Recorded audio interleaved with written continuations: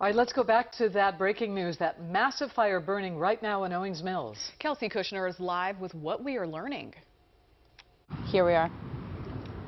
Yeah, well, we are out here now. We just finished that press conference with the fire chief. What we know so far is that it is an 8-alarm fire. It's unprecedented for them out here. They've been calling in a number of crews from all over the state to help put these flames out. There's just a little bit of smoke that's going on behind me here, but I will say that it's cleared out compared to what it looked like when we got here about an hour ago.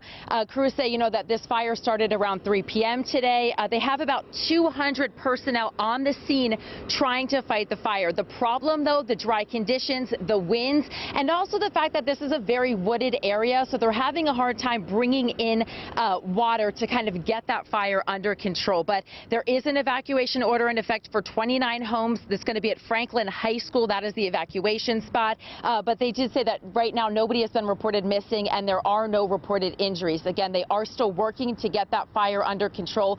We are expecting another update from them shortly, and when we learn that new information, we will bring that to you. For now, reporting live, Kelsey Kushner for WJZ.